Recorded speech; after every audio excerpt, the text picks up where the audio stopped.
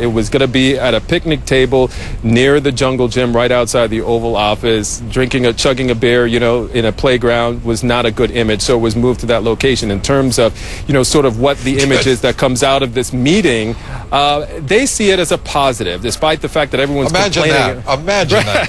And, we kept hitting them. It's like, well, coming out of this, how can you have a teachable moment if all we get is this picture? And the White House says, listen, if you go back to when this event first started, this national controversy, and you had said at that point, all of these parties are going to sit down at a table together and have a beer at the White House, people would have said, oh, no way, that could never happen. So they believe that there is a powerful image just by having them sit there at the table, even if you can't hear what they're saying. Yeah, as I recall, this idea came forth the second day after the controversy. First, the president making a statement. Secondly, saying that he didn't understand what the surprise was, and by the third, suggesting recalibrating and perhaps getting together for the beer, which apparently they've now consumed. Any idea about how many they drank?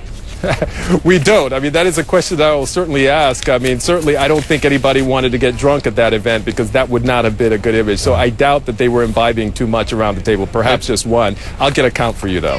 Appreciate it, Dan, and a great reporting as always. We're just, by the way, looking at Professor Henry Louis Gates leaving the White House. These are live pictures that you're looking at right now as the beer summit is wrapped up.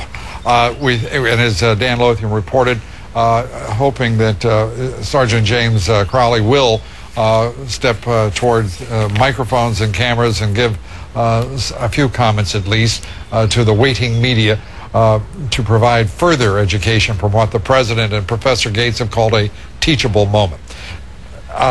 And we're now told that James Crowley, Sergeant Crowley, has already left the White House. So that teachable moment turning out to be, well, far more constrained and limited than anyone, except perhaps the White House, had expected.